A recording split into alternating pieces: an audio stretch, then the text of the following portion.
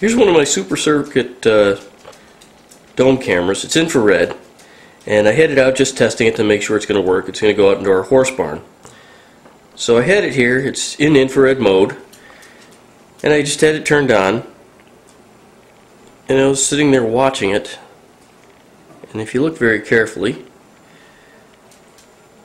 the bulbs will eventually turn off, and then the other set will switch over. It takes a couple seconds. That set goes off, and then the other set comes on.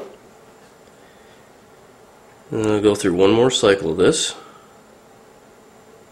You can see how one set goes off, the other comes on.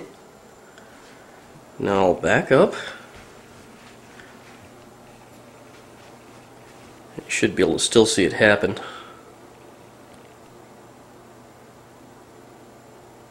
But it's not happening on the tree.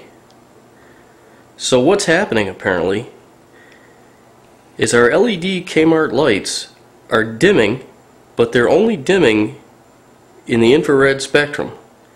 How that happens, I have no idea. I have never seen that before. The only reason why I ended up seeing it this time is because this camera picks up infrared. I have no idea why these LED lights would dim at all in any spectrum, much less in the infrared, because as far as I could see, there's only one LED element in each one of these things. And you wouldn't have seen it unless you happen to have an LED, an infrared camera on them at the time. And as soon as you pull that camera out into an area where the infrared shuts off, where it's it's got enough light to see standard again, it can't see it anymore. Very strange.